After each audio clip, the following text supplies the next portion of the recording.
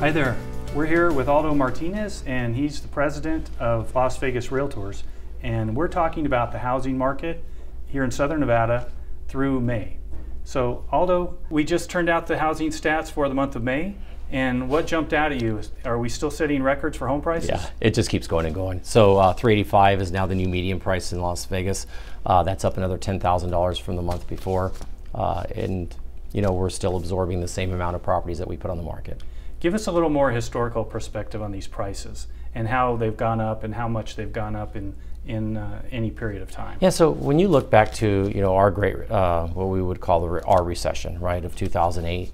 So from that period, when you looked at home prices, they were probably going up 1%, 2%, way below inflationary rates. So if you draw a straight line that goes from 2008 to 2021 and what the prices are doing, they are right on pace to where they should have been if we had been increasing 3%, 4%, 5% year over year, which is a normal, healthy increase in real estate values. Well, talk to us a little bit about how many homes are changing hands, how many sales we're having, and if they're up or not. Yeah, so, I mean, we had 4,100 total sales that happened, right? So about 3,800 of those were single-family residentials, and about another 900 of those were condo projects.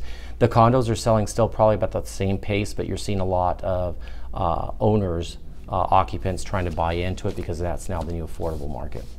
So among these sales, we're seeing a lot of the buyers, again, become cash buyers. Tell us a little bit about what's going on, who these people or entities are that are paying cash for all of our homes here. So, cash buyers is a creative form now of purchasing. So some buyers that are trying to buy a home to live in are looking for alternative ways and companies that can actually present them as a cash purchaser. But what I have noticed is that we do have some major players in the marketplace right now that are absorbing a boatload, or not a boatload, but still, if they're absorbing each about 200 properties a month into the 250 to 400 range, which only holds about 800 units right now. So if a consumer was trying to buy a $250,000 to $400,000 home, there's only 800 options, and they're getting absorbed by these investors at a click of a 200 per investor, and there's about 3 major players in there right now. There's not a whole lot left for them to look at. So that's becoming a big challenge. So we're seeing more challenges for the entry-level home buyer and the first-time home buyer. Yeah, and you know what? Goldman Sachs did an article that they're basically pouring money into what they call small investors at $300 million, right? So how small is that? To buy up rental inventory. And you saw Rent America do that last year moving in. You're seeing builders now even building homes to rent right off the bat, because the thought process is that as the prices continue to go up, once we get over 400,000, we've outpriced the median income in the valley. So a buyer will not be able to buy a home. They're going to have to settle for renting homes. So that's what they're banking on. And this isn't going to get resolved within the next 12 months, 24 months. We're looking at prices holding like this for 2 to 4 years. Wow. So talk to us a little bit about that housing supply that's been so tight lately. How many homes are really available on the market, and if there's any bright spot to be found there? The bright spot is that every single month since January, we've been putting more and more and more and more properties on the market. So that's the bright spot, up to about 3,700 new single-family listings this month that went on the market. The absorption rate is also keeping pace. That's the problem. It's not a lack of inventory, it's we're just absorbing whatever gets put on the marketplace. There's an excess of about 200 properties every month. So that's showing that our inventory is increasing, about 100, 200 every month, which is not a lot, but it shows you that people are still, going out there and selling, and people are still absorbing and buying those properties.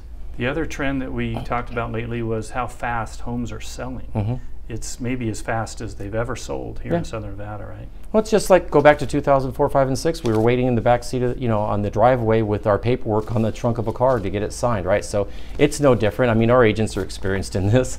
Right. It's Vegas is, if it sits on the market more than 14 days, people are hyperventilating, right? They're thinking the market's about ready to crash. Are there any other trends that we should know about, or any other points that you want to make? No, I just say, if you really want a home and you're out there working, get yourself with a great realtor. They can really help you in that process. Don't wait for the market to crash, because you're going to be renting, okay? And you need to look at that as a potential reality. When smart money from Wall Street starts pouring into a certain area, they know more than we do, right? So get out there, make your purchases today, and sit fast. it's going to be a good few years for real estate. That's a great point, Aldo. Thank you for your time today.